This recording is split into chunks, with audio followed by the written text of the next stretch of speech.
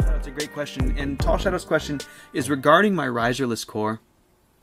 You know, I have my riserless core layout illustrated via photos on my website, and there's a page called Riserless Core, and it shows the layer by layer build of my core using insulated fire bricks. And in my first riserless core, I placed a window at the 180-degree turn at the back of the firebox as a viewing window for use in the layout of my full masonry cook stove.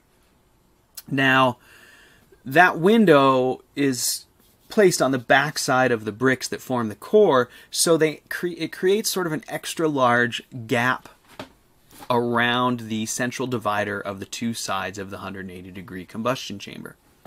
So, Belgian Gulch is asking, if I delete that window, if I bring those bricks all the way into where the back wall of the rest of the core is, then it seems like I pinch off that gap at the back of the firebox.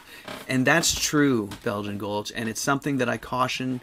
I think somewhere in that website there's wording about that. Perhaps not. Maybe I've just written it to so many people, but you don't want to pinch that gap. And if you put those, if you fill the window gap, the window hole, and you put the bricks flush with the other bricks, you will pinch that gap. So what I recommend is that you maintain that gap the same size as the width of the final port in that same design. And off the top of my head, I think it's like, I want to say it's, God, I don't even want to guess, but because it's been so long. I think it's just stronger, a little bit stronger than 2 inches. I want to say it's like 2 3/8 or something like that, nominal. Try and leave it at any rate bigger than that, and you'll be fine. So what we want is we want to make sure the port is the area of most restriction, the port at the end of the second combustion chamber.